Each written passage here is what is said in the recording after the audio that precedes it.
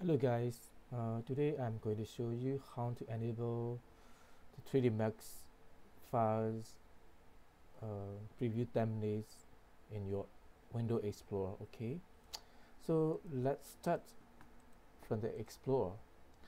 Normally we cannot see the preview of the 3D Max files in your Explorer, something like this. Okay, now I got this chairs preview in my Explorer as a JPEG file, but but you cannot really see the 3D Max files in your Explorer like this, right? So how you gonna change it? It's very simple. There are only a few steps you need to do, but first of all you need to understand how these things works. So normally we can only see the 3D Max file preview only in the 3D Max application, which is something like this. So for example, I want to see the preview of 3D Max file, so I need to select the 3D Max file, then I can only see the preview only here, the thumbnails, and which is very small, and it's not really good. You can really see properly what is going on this file. So I did some changes so that I can see all my 3D Max files preview in my Explorer, or even in my this 3D Max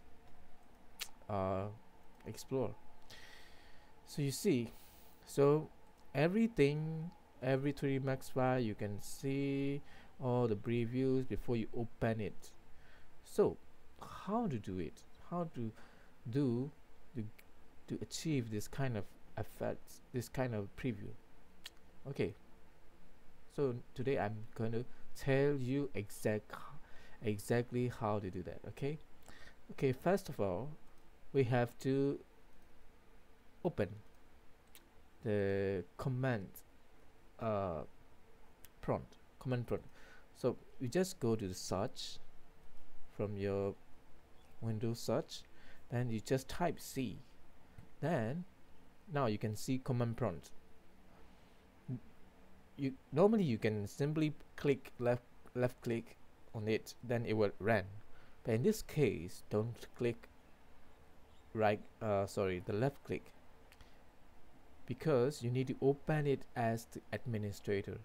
So what to do is just right click on it, then run as administrator. Okay, so yeah, just press yes, then now the command prompt windows pop up.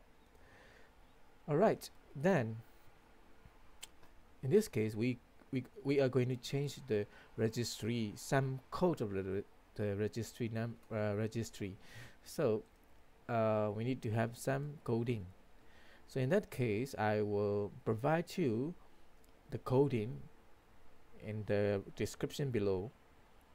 So for now I just copied it to my notepad, then I just copy here. Okay, first of all the most important thing is what kind of 3D Max version you are using right now. So for example, right now I'm using 3D Max 2018 version, so that's why I simply put it as 2018. But if you are using 2016 or 2020 or 2022 or 2021, whatever it is, you need to correct here. You need to type in your version here. Okay, that's it. That's the main important thing.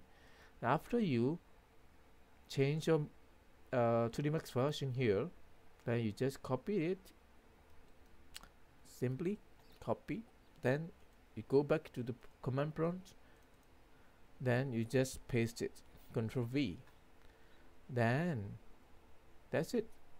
Then what you need to do is just press the enter button. Okay, then the system will tell you, okay, your this registry number blah blah is ext.dll succeeded. This is more important. If this one don't show, that means this process is not successful. So in that case, you press command prompt with the the left click. That's always happen. So that's why I told you from the command prompt you need to press right click and run as administrator. Okay, as long as you press run as administrator and copy and paste it, then it will be showing this kind of succeed status. Okay, that's it, guys. Then you just press OK. After that, you can close everything. Then you can close this notepad also. But if you want to keep this coding for the future, for example, if you change your computer or if you change your workplace, then if you want to have this kind of effects, then you can save it. You can get anywhere from wherever you save. Okay, so for now I can close it. Okay, I don't save it. So now let's see in your Explorer. Okay, after you finish that step in command prompt, you will definitely see, you will be able to see preview of your 3D Max file here. Like everything will be there. Okay, so for example, okay, this is the chair and of the JPEG, and this is the preview of the 3D Max file. So it depends. So yep, for example, let's say I will select one of the file here. Okay, see, I can see my profile, my preview template here. So okay, see, so this is how you will be able to see after you change the setting. This is very simple. Okay, and this will help you a lot in your process. It will speed up your process and everything. Okay, this is very important for us. You know, sometimes we're gonna need to merge the objects and 3D models from your library, and in that case it will help you guys, believe me. Okay, so if you're a 3D Max user, you need this. Definitely you will need it. You will love it when you got it. Okay, so yeah, today that's it. So see you next time. I will be posting some of the tips and tips later. See you guys. Peace.